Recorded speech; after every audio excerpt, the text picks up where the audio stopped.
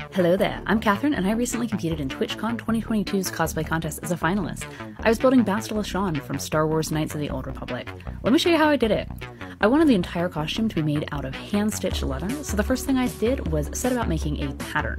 I used 2mm EVA foam, or fun foam, to build out a pattern that would have a similar drape to the leather. Once I had the pattern constructed, I set about tracing it onto 3 different colored hides, so I used 1.5 hides worth of leather for this project and over 65 individual pieces.